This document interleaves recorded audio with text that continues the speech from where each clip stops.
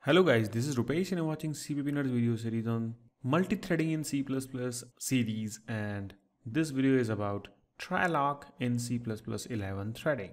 So this try lock is different than mutex try lock because just before this video we learned about try lock, which was in mutex class. So that try lock was the member function of mutex. So that try lock you was using like this: m dot try lock. Excuse me for my writing. Okay, so this m is a object of mutex. Okay, so you was using try lock like this, but this try lock is totally different than this try lock. Let me just erase this. So let's see what this try lock is. This is nothing but a standard global function which takes number of mutexes and it will try to lock all of them. Let's read this out.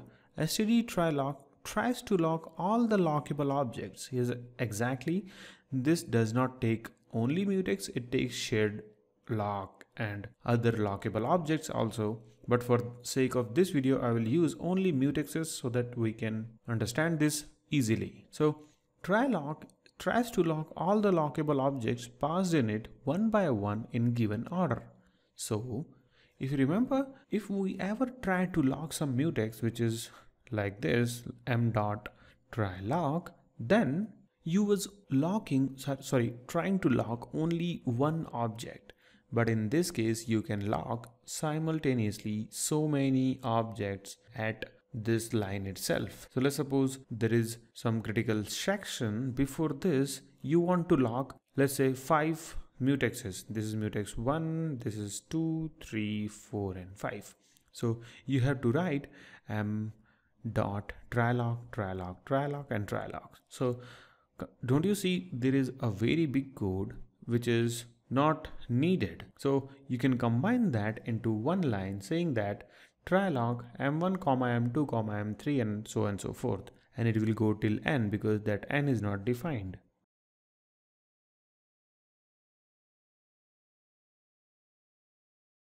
So you can take as many mutexes as you want. And notice this will try to lock. It is very important to notice that it will try, it won't lock, it will try to lock. Try lock means if it is not able to lock, it won't wait there, it will come back and you will go ahead further. If it is only lock means if you are not able to lock it, you will wait. But here it is try lock, so you will not wait. Okay, so this second point is, on success, this function returns -1. This is also very important. Otherwise, it returns 0-based mutex index number, which it could not lock. So here, as I said, I will be using mutexes. It can be shared lock or deferred lock and other locks. So what second point is saying? If it happened to lock all the mutexes, then in that case, it will return -1. Then you will get to know that, okay, all the mutexes were locked successfully. If not, it will return 0-based index mutex number. It means, let's suppose m3 was not able to lock. I mean, this try lock could not lock m3. Then it will return 2 because this is 0-based index. So this is 0, this is 1 and 2. Then you will get to know that this second number means this m3 is failing in locking. I mean, you're not allowed to lock this m3 at this moment. Then you will take some respective action, or you won't take any action. You will do whatever is given to you without locking any of them. Okay, we'll see all those parts, don't worry about that. So for now you just understand that if m3 was failed, it will return 2. If everything was passed, it will return -1. Okay, and we have to check the return value of this try lock in if condition, and you will get to know that, okay, everything was passed or failed. So this third point is, if it fails to lock any of the mutex, then it will release all the mutexes it locked before. Yes, this is also a very important point.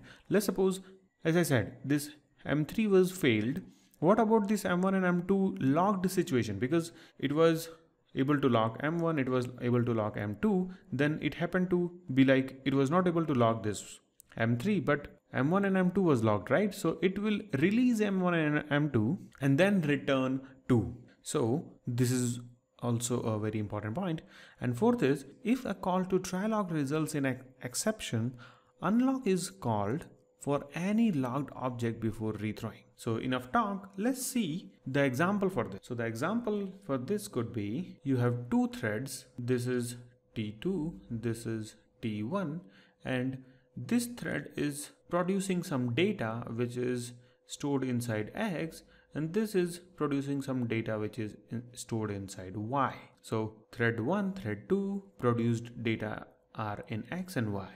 There is another thread T3, and this thread is trying to consume whatever is produced here. So this will try to access X from here and Y from here, okay? And after consuming, it will set to 0.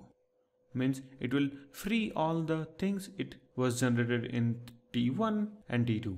This example can be assumed like there is one bucket. Don't bother about the size. The bucket name is X and this thread has bucket Y, and they both are getting filled, okay? And there is this thread T1 which has the bigger bucket, which will try to pour whatever is there inside this and this into this, and as you have poured this one and this one here, you are actually empty, correct? So I have tried to simulate this kind of behavior in programming, so let's see the program now. And don't worry, if you don't understand this program, I will be giving this program in one of my blog. Yeah, I have started giving my programs in blog so that you can copy paste and do some experiments on them, because I have realized that so many people are asking my programs because it is really very hard to type these things to actually do some experiment, and I can understand that. So I have decided I'll be writing a small blog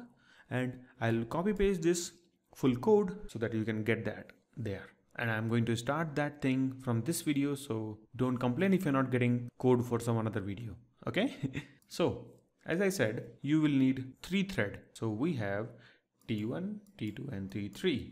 So T1 and T2 are producing something in X and Y, and this consume will actually consume X and Y. So this is another thread. So let's look at the code here. This code is very simple. This is increment X and Y. So I have only one function which will act as a T1 and T2 both, because if you see here in main, I have created T1 and T2, but increment XY function is similar. Okay, so 2 threads will be created on the same function, and X and Y I am passing from outside as a reference, and mutex is also passed as a reference. So this function will treat them and work accordingly. So let's compile this from beginning. I have created T1 and T2 and T3. So these threads will get created, and I have joined here, so they will wait. I mean, your main will wait for them to be completed. Let's suppose T1 and T2 is started and T3 also is started. T3 will try to log M1 and M2 together because it needs M1 and M2 logged in order to access this X or Y variable. Okay, and here this M will be treated as M1 for this thread 1 because we are passing M1 here and catching that M here, and we are logging that, and it will become M2 when it will come to this thread 2. Okay, I think you will be able to understand this. So with this feeling, I will go ahead and explain you this.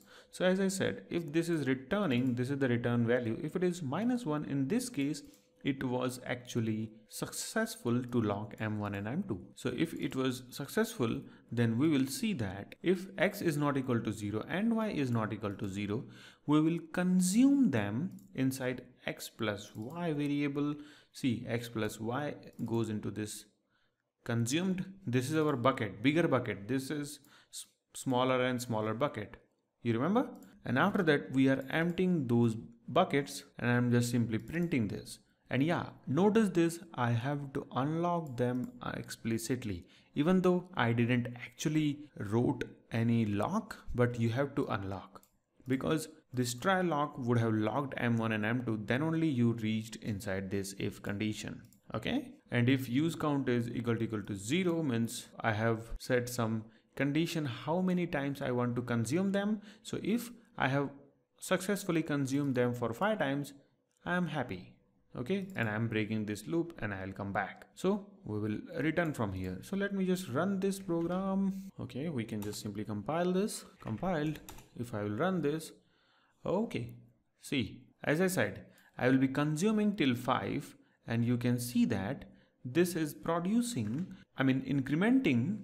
Plus plus means it is incrementing by 1. So first time x is equal to 1, y is equal to 1, and after doing that I am asking this thread to do something else. Means this is a very heavy duty thread, it will do something here, and that doing something I have simulated for this thread as sleeping. Okay, so it will sleep for 1 second, means it is doing something for 1 second, and as this one is sleeping, this one will take x and y and fill its own bucket. Okay, so this is how I have achieved this, and this is why you are getting this answer. X plus y becomes 2 after adding these two, and then these two will go inside this, then these two will go inside this, and at the end after 5 count you have total 10, because 5 times x and 5 times y become 10.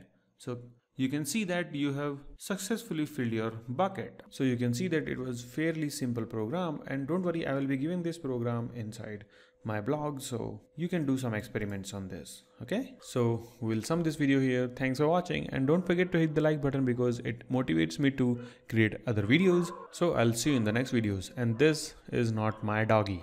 Okay, bye bye.